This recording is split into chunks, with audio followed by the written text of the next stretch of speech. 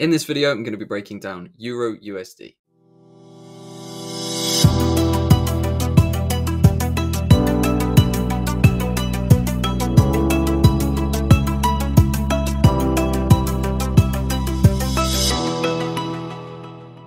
Right now, I'm running a sale on my Trading Academy and community. If you want to join the Discord only and you don't think you need the course, this is the cheapest it's ever been. And when the sale is over, I'm going to remove the option for Discord only once again, and that will come back some point in the future. So if you want to join my Discord, the best time to do it is now. You'll save a lot. It's the cheapest it will ever be. If you use the code SS30, you'll get the discount. So there's a link to that in the description. You can sign up there and I'll see you on the inside. If you want the full course, the discount is also applied there. So using the code SS30, you will get £150 off that, and that is the course plus the Discord. So if you want to trade with me and you want to learn from me, head over to the link in the description. Very nice sale running right now. See you on the other side. Hello everyone and welcome back to the channel. I hope you're doing well. I hope you've had a profitable week. If you follow all of my videos, you'll realize I didn't post anything last week.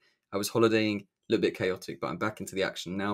And we're going to be back with the weekly uploads. So in today's video, we are going to be looking at EURUSD. I'm going to be breaking down my view for this market. I'm going to show you what it is that I'm looking for and how I plan to trade this based on what the market does. So what you can see here on the screen is my EURUSD 4-hour chart. And this is actually marked up with a little bit of analysis. Now, what we've seen over the coming weeks is a bearish market coming down to the psychological 1 level. This level is obviously very high importance because the 1 level is actually a parity level where €1 and $1 are equivalent in value, okay? So it's a pretty crazy level for the price to reach. Now, a lot of people didn't see that happening, but it did. And very rightly so, with the US dollar rallying into the heavens at the moment. So EURUSD came into the parity level. Obviously, with 1 being a heavy psychological level, as soon as we hit that point, we rallied away with quite a lot of strength after wicking through into those sub numbers under the 1 level. This rally away broke above some structure. It formed this liquidity range here. We then broke up through the range, opened this imbalance, started leading towards this supply zone. Then we sold off. We formed this equal low area at the bottom of this liquidity range. Then we had a larger sell-off, pushing us back down into the boundaries of this demand here. Now, this is where my buy ideas come in, because what I'm looking for is a kind of rebound on EURUSD from this demand area in the bottom to bring us up towards this supply and then potentially all the way up towards this area up here if we manage to break through this high. Now, these buys will remain only valid while we stay above this low here. So if we mark on this low, anywhere under here, and we are probably going to be moving into more significant bearish territory for EURUSD. But with the DXY looking like it's probably at a point to flip now, I'll show you that real quick. We may be able to get a rebound on EURUSD, which would be very nice and would give us some nice buying opportunities before perhaps a larger sell-off or into a continuation of a larger upside move. So as you can see, I have these zones marked on. This is, I believe, a 15 or 5 minute refined demand zone, but basically it works off this larger 4-hour zone. As you can see, price has actually pushed through this now. I haven't taken any action. If you follow me on Instagram, I posted an idea yesterday. We would be looking for breaks of structure over this point before we started looking for any form of buy. Now at this point, we've broken through, and I do think price can push down towards this area around 0.997, 0.996. The reason I believe this, I will show you in just a moment, but I do think now that we've broken this low, we are probably going to see a movement like this. Then we may push up, and then we can look for that continuation up into this point, and then we'll see. Are we going to flip here? Or are we going to continue up to the upside to fill in some of these higher price points? So let's actually take a look into this price action area and see what is this demand, what's this demand, and where do I expect this to flip from, if anywhere. Now we're looking at this price area on the 15-minute time frame. The refined 15 or 30-minute demand that I was looking at was this area here, and that was actually at this point. So remember, I just upsized this from 15-minute to 4-hour. The 4-hour zone covers this whole range. The 15-minute demand I was looking for a rebound from was this point just here. Now, as we can see, this has now failed, and this is the zone that would push through on those higher time frames. We have this kind of equal low area, not direct. We do have these 2 direct ones. They were swept out, hence why I was okay looking for confirmation entries from this point. But now that we've pushed below, I don't think we're going to hold up where we are now, which is around this point. I personally think we're probably going to push towards this 15-minute demand just here, being this grey indecision candle before the market took off. Now we can actually see this indecision candle has not yet been retested. We have a small imbalance there, and then we pushed away, but this could still be traded into. So why am I not looking for buys directly from 0.998? Well, the reason for that is the refined area. So if we go down a little bit lower to the 10-minute and the 5-minute, you can see here that we actually have this candle at the bottom of a deeper imbalance. If we look at the 5-minute as well, you'll see that it also pairs up just there quite nicely. So then we've got these 2 kind of almost equal lows as well in the market above this imbalance. So I'm believing if we do pull down, we could trade into this point, and then we could look for buys from there. So if we kick this forward, now that we understand what we're looking for,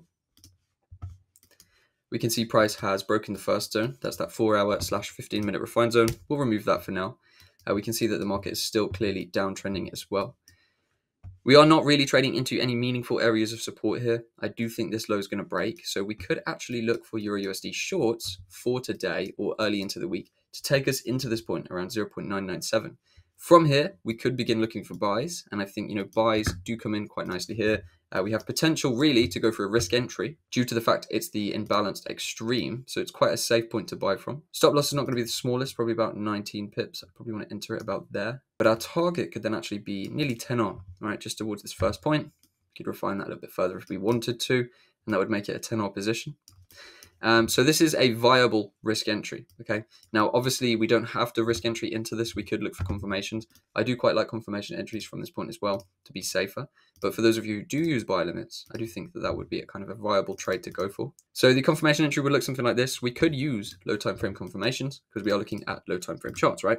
This is a 5-minute demand. If we were to follow the 5-minute trend into that point, we could then use 5-minute structure breaks to confirm it. So if we pulled down like this on the 5-minute, then we had a breaker structure like this, that would actually be valid for us to get into a trade.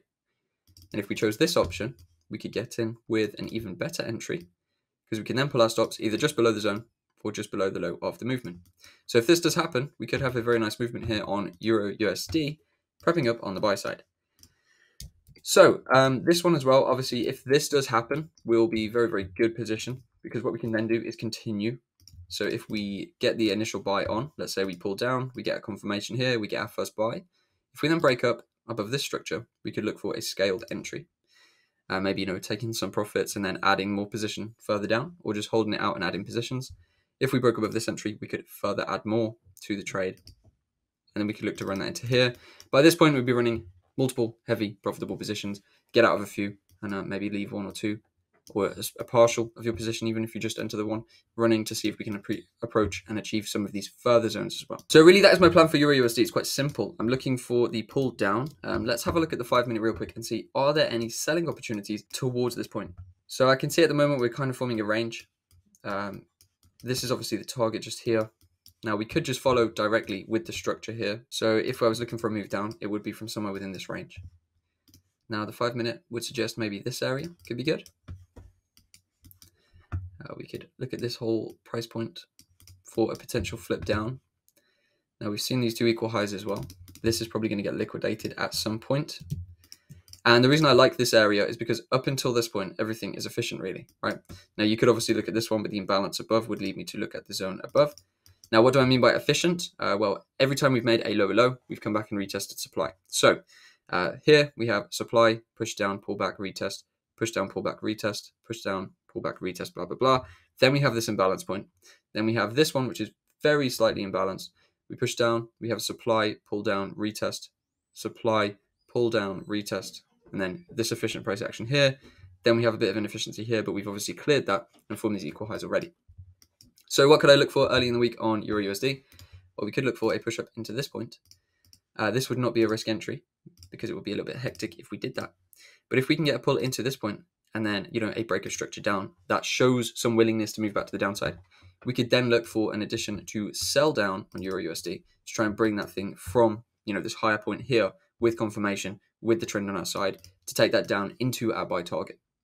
So this could be a very healthy profit in itself if we do get this trade opportunity.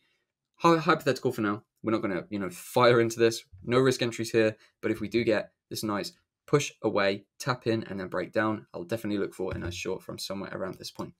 Now, if we were to actually breach this high, at this point, we kind of maybe could look for shorts, but we might then be showing a shift in direction because that would be the meaningful point here in structure. So what I would prefer to do if we did break over this is just kind of sit out for now, see if we pull back, and then kind of reassess this for potential buys, see if it's going to build some strength or if it's going to keep selling off towards this point. But I've got quite high conviction that we will come and hit this point eventually, so we'll just see if that's going to kick in. But for now, these are the ideas I'm looking for. It's going to be a short down from this kind of area here, and if we get that, we can look for the shift once we hit this point, and we might be able to get a very, very, very healthy buy towards this area here. So that's my plan for EURUSD, and that's how I'm going to trade this, given the price action forms how I want it to. Now, the one final thing to talk about is the potential of a breakdown. If we go to the monthly time frame and scale it back, we can see that we are at a key level, being that parity level, and where we are now is trading within this demand here. So what happens if we break the low? What happens if we, push through the demand entirely and we don't form up the buys that we wanted to see? Well, at that point, we are probably going to move considerably lower. So scaling back to this old price action, bear in mind this is 2002. We haven't been this low since then. We can go to the weekly time frame and we can see right now we're trading within this kind of demand area.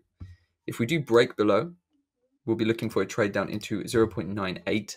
And if we break through this low as well, we could then move considerably further towards around 0.95250. So if we bring price back to where we currently are, we will see if this demand fails on a 4-hour and we break under this low, we'll probably have a pretty clear run down towards that level there. And if we don't push up from there, we could move even lower towards this point here. So understanding that we are here to react and not to predict what the market is going to do, we won't worry about this now. We'll keep in mind these levels, 0.98, 0.95, 250. But for now, we'll just focus on this buy side. And if we do start to break down and we do have to join the trend afterwards, we will, okay? But we don't need to start considering this too much yet. Just keep those targets in mind. And then we'll trade with what we've got. And if it changes, then we will adapt when the time is right. So thank you for watching. I hope you've enjoyed this video. Hopefully you've got some value from this and you can go forward and trade this profitably into the week. Hopefully EURUSD gives us the rebound we want to see, but if not, we can probably profit on the way down too. So let's just see what happens. Thanks for watching and I'll see you in the next video.